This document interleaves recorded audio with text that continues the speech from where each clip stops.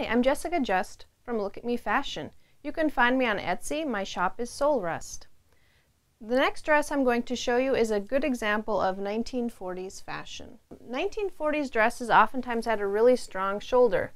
They may even have a shoulder pad in them. Their waists can be at the waist like this one, or a dropped waist. They might also have a peplum at the waist. They usually have side zippers or side buttons, so that's something you can look for. A metal zipper is a very good sign. The material is often rayon or cotton.